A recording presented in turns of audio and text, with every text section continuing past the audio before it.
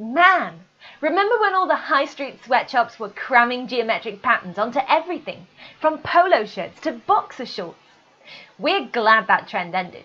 However, as purveyors of vintage originals, we can't help but feel that the Navajo shirt, and absolutely the Navajo themselves, got a little shortchanged by that 5-minute fashion fail hurricane.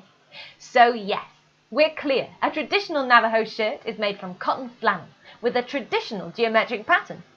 If you buy a vintage one from us, you get a truly authentic look and quality feel. Seriously, people, boxer shorts, just terrible.